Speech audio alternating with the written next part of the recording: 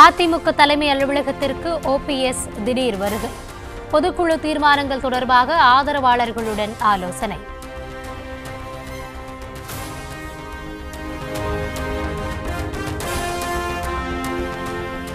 OPS வருவதை அறிந்து அதிமுக அலுவலகத்திலிருந்து வேகமாக புறப்பட்ட இபிஎஸ் ஆதரவாளர்கள். ஜெயக்குமார், சி.வி. சண்முகம், வளர்மதி ஆகியோர் தீர்மான குழு கூட்டத்திலிருந்து பாதியில் வெளியேறினர்.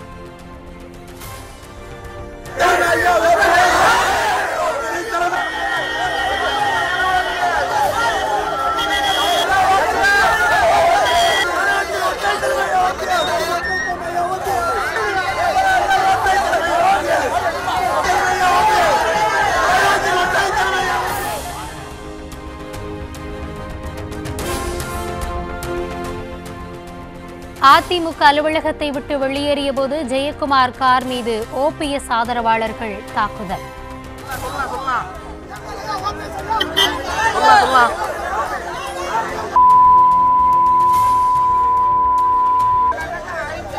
ஜெயக்குமாரை விரட்டி ஆபாசமாக வசைபாடியதால் பரபரப்பு.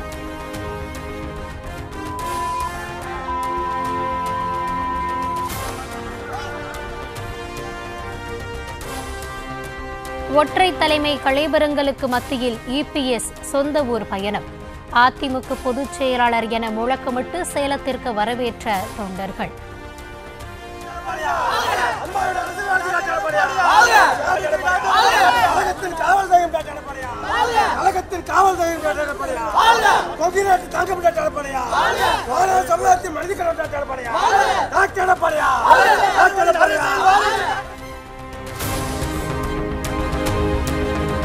சேலத்தில் இன்று மாலை எடப்பாடி பழனிசாமி முக்கிய ஆலோசனை.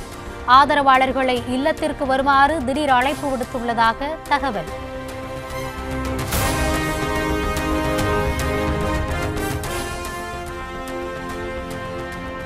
ஓபிஎஸ்-உடன் தென் மாவட்டங்களைச் சேர்ந்த அதிமுக நிர்வாகிகள் சந்திப்பு. தொண்டர்கள் நினைப்பதுதான் நிச்சயம் நடக்கும் என அறிவிப்பு.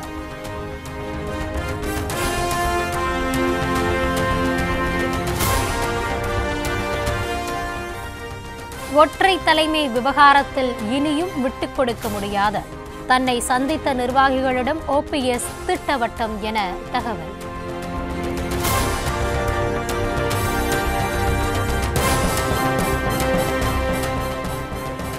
அதிமுக பொதுக்குழுவிற்கு தடை விதிக்க கோரிய வழக்கை நிராகரிக்க கோரி இபிஎஸ், ஓபிஎஸ் கூட்டாக மனு தாக்கல். ஜூலை 22ஆம் தேதிக்கு வழக்கு ஒத்திவைக்கப்பட்டதால் பொதுக்குழு நடைபெறுவதில் சிக்கல் இல்லை.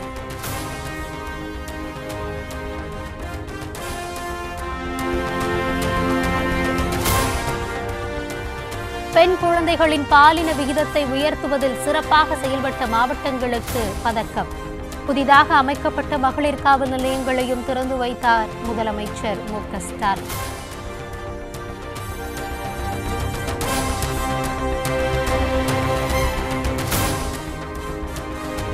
பத்து மற்றும் 12ஆம் வகுப்பு தேர்வு முடிவு திங்கட்கிழமை வெளியாகிறது. இணையதளங்களில் மாணவர்கள் அறிந்து கொள்ள ஏற்பாடு.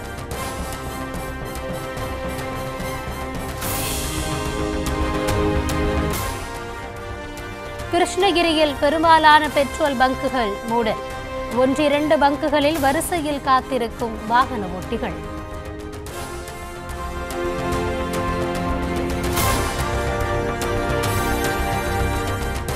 திருவாரூர் அருகே ஊர் பஞ்சாயத்தில் காலில் உழ வைத்ததால் நெஞ்சுவலி ஏற்பட்டு முதியவர் உயிரிழந்த விவகாரம். காரணமானவர்கள் மீது நடவடிக்கை எடுக்குமாறு உறவினர்கள் போராட்டத்தில் ஈடுபட்டதை அடுத்து 4 பேர் மீது வழக்கு பதிவு.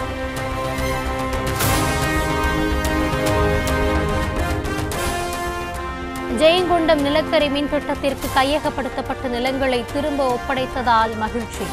சென்னை தலைமைச் செயலகத்தில் முதலமைச்சர் மு.க. ஸ்டாலினை நேரில் சந்தித்து விவசாயிகள் நன்றி.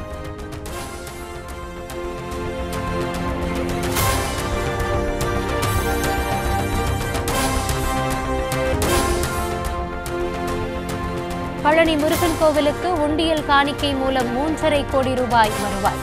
கடந்த 30 நாட்களில் 1.5 கிலோ தங்கம், 22 டன் வெள்ளியை காணிக்கையாக செலுத்திய பக்தர்கள்.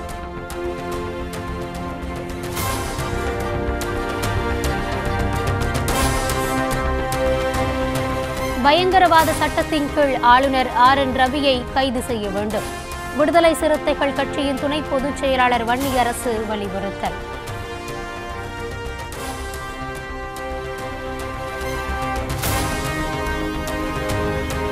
பள்ளி வாகனத்தை மறித்து தாக்கிய காட்டு யானை.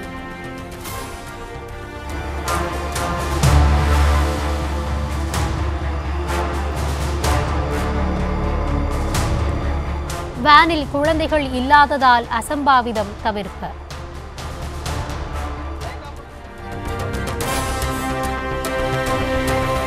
MGM குழுமத்தில் 2வது நாளாக வருமான வரி சோதனை. மது ஆலை, பொழுதுபோக்கு பூங்கா ஆகிய இடங்களில் தொடர்கிறது ரெய்டு.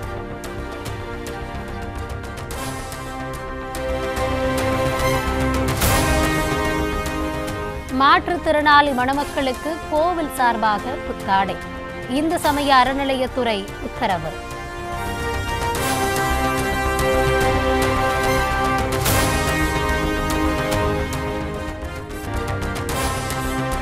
இந்தியாவில் ஒரே நாளில் 12,213 பேருக்கு கொரோனா தொற்று. நேற்றுடன் ஒப்பிடுகையில் 38 விழுக்காடு அதிகரிப்பு.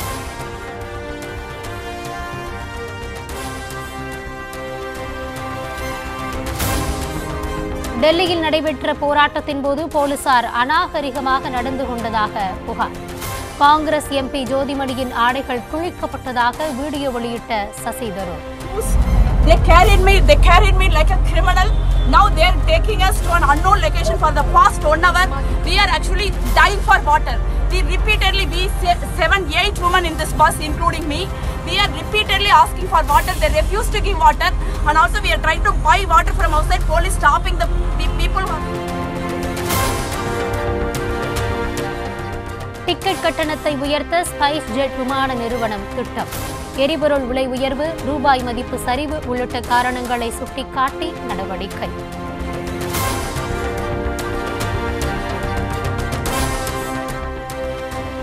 இந்தியாவில் அடுத்த ஆண்டு மார்ச் மாதத்திற்குள் 5G இணைய சேவை.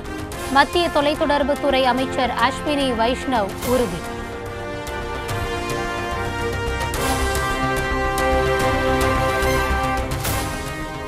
,350 கிலோமீட்டர் தொலைவில் உள்ள இலக்கை தாக்கி அளிக்கும் பிருத்வி 2 ஏவுகணை சோதனை வெற்றி.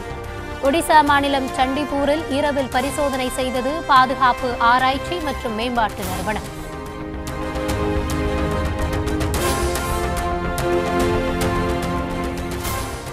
நடுநிலை என கூறிக்கொண்டு ரஷ்யாவிற்கு ஆதரவு அளிக்கிறது சீனா. சரித்திரத்தின் தவறான பக்கத்தில்தான் இடம் கிடைக்கும் என அமெரிக்கா கண்டனம்.